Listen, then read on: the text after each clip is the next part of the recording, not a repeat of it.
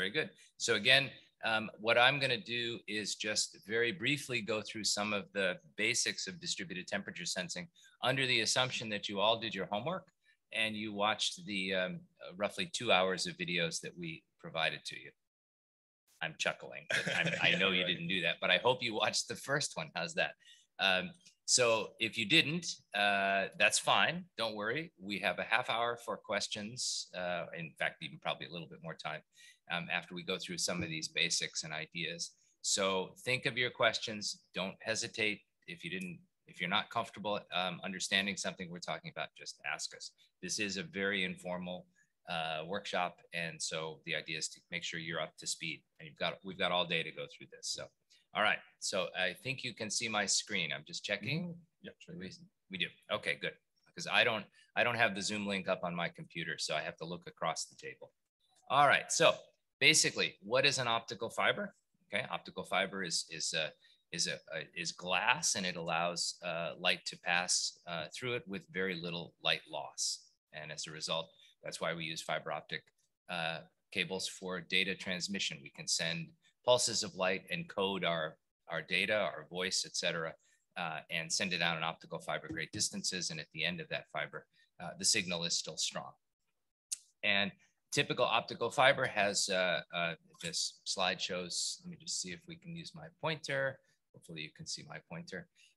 Typically has two kinds of glass in the center, and then we just have some plastic coating over the outside. The center we call the core. That's where most of the photons are transmitted and travel down the optical fiber. Around that, and basically fused to it, it's made as a continuous fiber with two sets of glasses. The outer glass we call the cladding glass, and that ranges in diameter from roughly 100 microns down to about 50 microns, depending on the kind of fiber we're going to be using. And then again, over the top of that, some kind of plastic to keep water and hydrogen from going into the glass and weathering the glass. Then on top of that, we're going to add all kinds of other things, strength elements, protection from pressure, protection from strain, things like that. But the actual fiber itself is just glass. And we call optical fibers are often called light pipes because they actually appear to pipe the photons directly down the center part of the glass with a little bit of interaction out into the cladding, and again, can go great distances. So with distributed temperature sensing, we use Raman backscatter. So we're firing a pulse of laser light into our optical fiber, and then we are looking at the scattering of those photons. The interactions, scattering is an interaction between a photon and the molecular structure or the atomic structure of the glass material itself. Typical scattering is elastic scattering, which means if I shined a laser light onto a wall in your office right now, you would mostly be seeing elastic scattering. That's a Rayleigh scattering. We get basically think of it as a reflection. The photon is absorbed and by the surface, and then that photon is popped back out at the same wavelength and at the same frequency. So you see the same thing. It's a reflection, same colors as the light coming in.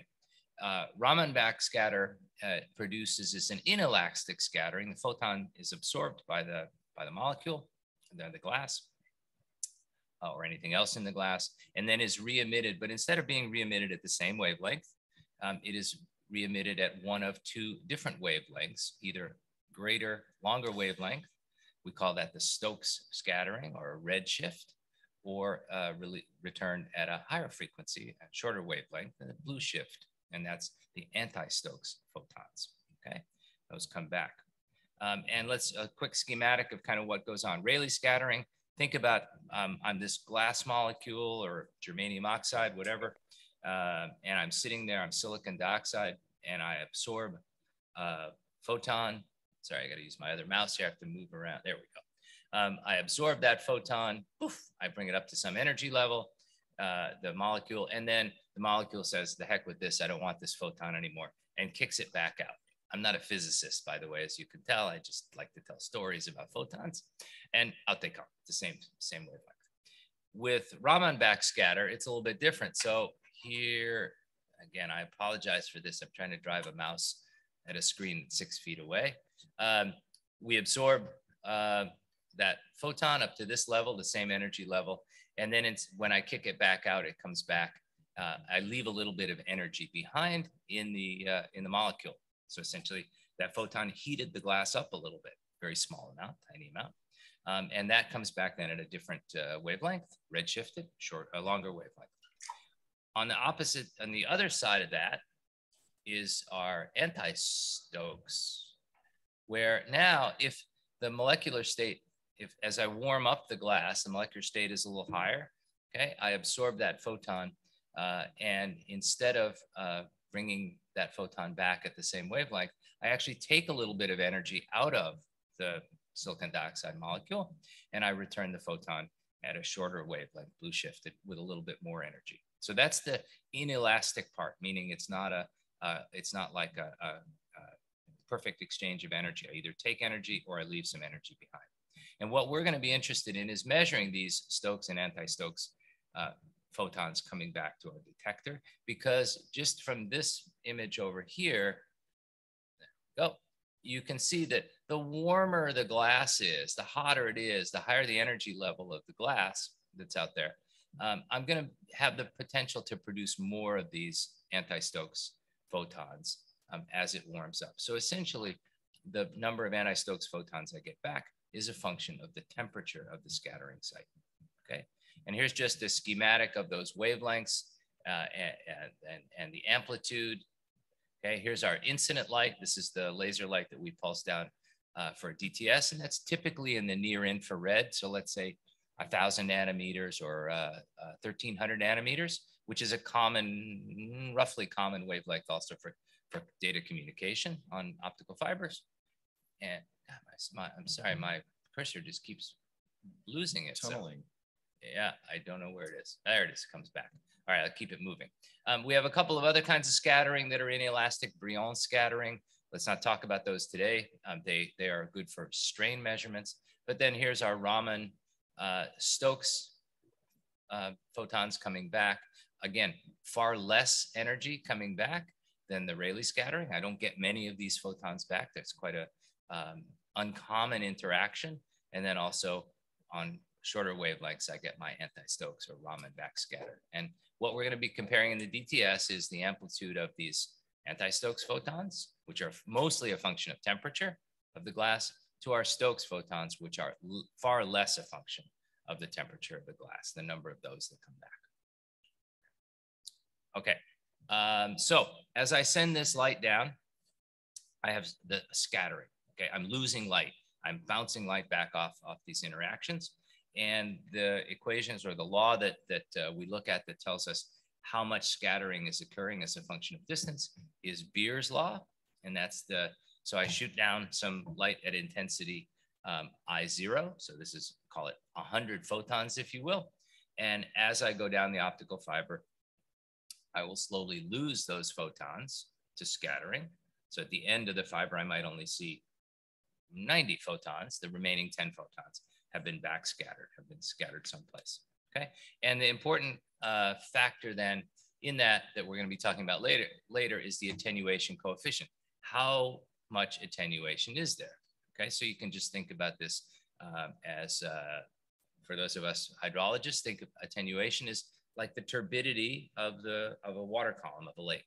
Okay, if the lake is very clear, my attenuation coefficient of light in the lake is quite small. And as a result, I can see quite deep into the lake. I can see the bottom of the lake. If the lake's turbid, there's scattering that's going on. It's the same physics. And the light goes far less. Okay. And in our terms in distributed temperature sensing, this attenuation factor, we call it the attenuation coefficient.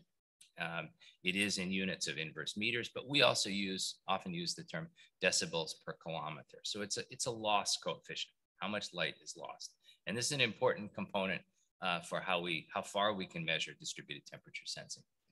Okay, so here's just a quick graph of, there we go.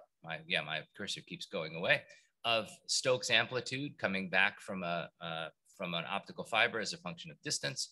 Again, at the end of the fiber at 600 meters, I'm getting less photons coming back less Stokes photons coming back because some of them have been scattered on the way to 600 meters, not very many. On the other hand, if I have a lot of attenuation, if the fiber is dark or there's lots of scattering sites, or the fiber is bent or a variety of things, then I lose light very quickly and I don't get any photons back from the end of the fiber. And this is important for how far we can measure temperature on an optical fiber, and then also our resolution. How many photons will we get back to tell us what the temperature is? In the case up here on the top, we're going to get a lot of photons back. Our temperature resolution, the ability to measure temperature and resolve differences, is going to be quite high. But if the fiber is really scattery or lossy, we say, we're not going to get a lot of light back, and our temperatures that we measure or that we calculate are going to be quite uncertain because I only got a few photons back. Okay, now the key for us, and this comes in as we start going through the equations of distributed temperature sensing, is the difference in attenuation between our two different wavelengths or frequencies coming back. Okay, because scattering is a function of wavelength, and this is, if anybody's a scuba diver in this group, you would know this, that as you go deeper into the ocean, quite a bit of certain wavelengths are filtered out. The colors change that you see. Why? Because some of the shorter wavelengths are filtered out and we only get longer wavelengths coming through or attenuated. So same with distributed temperature sensing. I send a pulse of light down. On the way back, these Stokes and anti-Stokes photons are coming back. They will be attenuated as well. They have attenuation, but they're going to be attenuated differently, the two of them differently. So that's important because we have to be able to differentiate this difference in attenuation versus the difference in Stokes and anti-Stokes, okay? And the attenuation can also change along the fiber. We'll go into that in just a minute. But here's just a simple graph to show you what's going on. Again, what we're going to be measuring with our distributed temperature sensing system is the number of photons coming back. And let's call this, here's our Stokes in red. It's the red shifted photons. And I'm going to ratio that to the blue shifted photons, the anti-Stokes photons. So it's the ratio of these two amplitudes that tells me the temperature. And because of differential attenuation, I think you can see it in this graph, the ratio between the blue and the red here at distance, would that be 50 meters, is quite different than what that ratio would look like out at 1,000 meters, okay? I've attenuated the anti-Stokes frequencies, the anti-Stokes photons more. They're shorter wavelengths, so they're going to be attenuated a little more. But this is for a piece of glass that is at the same temperature for 1,000 meters, okay? So we have to be able to account for this difference in attenuation. We have to either measure it in some way or be able to calibrate it out, okay? So that's an important thing. You'll hear us talk a lot about this as we talk about DTS, actually calculating temperatures. So it's early in the morning. We have to throw at least a couple of equations up. I'll go through these very quickly, but this is the equations we use to tell us how many photons are going to come back to our detector as a function of way over here in the bottom, temperature. That's the key factor, okay? We have a lot of things that go on. We have some issues, impacts of wavelength. Here's our attenuation coefficients. This is for the Rayleigh backscatter, and this is for the Stokes backscatter. The anti-Stokes intensity looks similar. Once again, same kind of coefficients. Our anti-Stokes attenuation factor is lying in here, and also the more important thing is temperature. So this is how we relate intensity to temperature. Okay. And I've simplified this equation for this morning, so sorry. When we're all done, when we simplify even more, we end up with an equation that looks like this. This is our equation to calculate temperature from Stokes and anti-Stokes intensity for a cable that has a constant, uniform, I should say, differential attenuation coefficient. Okay, we'll go into the when it's not the same in a little bit, but it's just basically our temperature as a function of distance, z down the fiber, and a function of the ratio of our two intensities of the photons coming back is a function of the log of the intensity ratio. The differential attenuation is a function of times distance down the fiber, some coefficients, and then up on the top, some additional coefficients that look at Boltzmann constants and the change in frequency that we expect to see for the Stokes and anti-Stokes, okay? From this equation, just basically, we now have one equation with one input, our independent variable. This is our dependent variable temperature.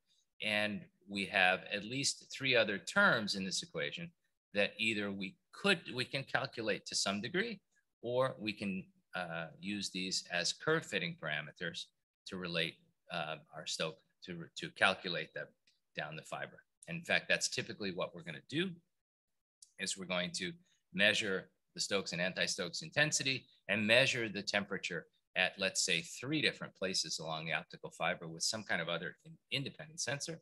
And then we can curve fit or estimate the 3 other parameters. If we only have 2 independent temperatures, we can assume one of them is constants. Typically, the term on the top, which we call omega, should be a constant. Okay, so that's kind of the basics of the equations that we're going to use. And then I just wanted to show you quickly one. You've seen this in the videos. This is a plot of Stokes and anti-Stokes intensity as a function of distance down a typical optical fiber in the field. This happens to be out in a partially snow-covered environment. And I just wanted to point out what you can see here. Again, we're taking the ratio of the anti-Stokes to the Stokes at each distance down the fiber to get us temperature. Here you can see very little differential attenuation, right? The ratio here between these two looks pretty similar to the ratio here at shorter distances. Okay, that's because this was a fiber that was quite transparent, very little scattering, very little differential attenuation going on. Had we run this cable out another, well, this is only 300 meters. Had we gone further, we would have seen that spread slowly occur. Okay, and the peaks here in this graph represent areas where the optical fiber was actually out in the bright sun, and you can see that the anti-Stokes, number of anti-Stokes photons coming back is much greater in those areas. The fiber itself was warmed by the sun, okay, in a couple of different places. You can also see there is some effect of temperature on the Stokes frequencies, the Stokes photons coming back, but it's far less. Okay, all right, so just that was a really quick summary of the details. You've, again, go back to the videos or start asking us questions. John's going to talk in just a minute on some other details of optical fibers. But here's how this thing works, just in very much schematic. We have a box which fires a laser pulse, a very short pulse of laser that determines actually the spatial resolution, spatial sampling of our instrument. We send the pulse down, and we look then at backscattered light in the 2 frequencies of interest, and we detect those and calculate them. Okay, so it really is a fairly simple system, or it looks fairly simple. It is essentially LiDAR. If any of you have worked with LiDAR, it is basically a LiDAR-like measurement, but instead of measuring the elastic scattering, the Rayleigh scattering, we're measuring the inelastic scattering. So it's a Raman LiDAR. Okay, and if you have worked with LiDAR, typically we use it to just measure topographic elevation, the distance to some point. Okay, so that we look for the big hard backscatter that we get when the photons finally hit something hard. But if you've worked with LiDAR in the environment, you know that we can also measure canopies. We can measure within the trees by looking at backscatter of photons as they're hitting looking down, as they're hitting the leaves and things like that. We see less coming back, but we can calculate the time of flight of those as well, so we can get sort of a surface. And that's our internal structure. It's the same thing we do with DTS, is we're measuring the time of flight of these photons. Okay, I'm gonna stop there, maybe take any questions, real quick ones.